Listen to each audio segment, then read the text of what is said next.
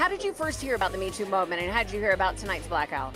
I mean, honestly, I first heard about the whole movement, I think how everyone did on CNN or whatever news show you watch. Like Entertainment Tonight? Yeah, I was just really, yes.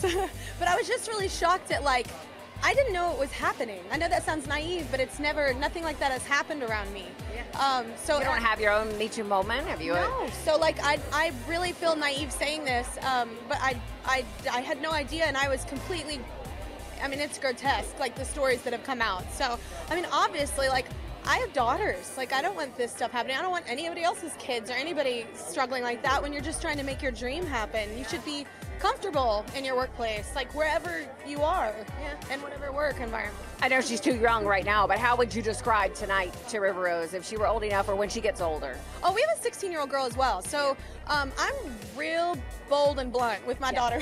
What'd you say? I'm like, first of all, I said they'll say anything to get there. So talking about the men you're talking about? Yeah, they'll say anything. And then two, like, just respect yourself. Make sure you respect yourself first enough and be bold in your own person, and then others will be forced to, you know? Unfortunately, not everyone does, as we found. But I'm really excited to be a part of the solidarity movement tonight. I'm really excited that everybody chose black because I look good in that color. I was like, please don't pick pink or something. But yeah, I would have worn it. Works all the way around, right? I know, taking a stance and it's a good color. Yeah. I know. You were so cute. You tweeted that finally somebody is recognizing my work, and Justin Kelly, right?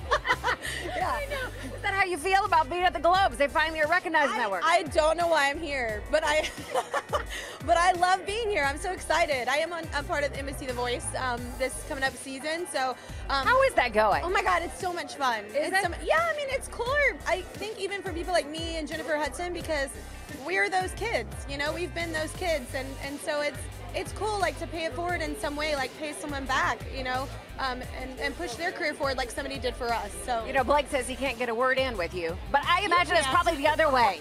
No, that's true. It is true. Blake is telling the truth. I think Miley and I are like going head to head for who talks the most out of all the coaches. That's what they want you to do. You're supposed to talk. I like talking. I'm friendly. If we'd like to hear you talk, so Blake, just be quiet. Shut up, Blake. Yeah, exactly. You don't have anything prolific to say. Exactly. He's just funny. It's just competition between him and Adam. Awesome. Yeah. I can't wait to beat him though. So.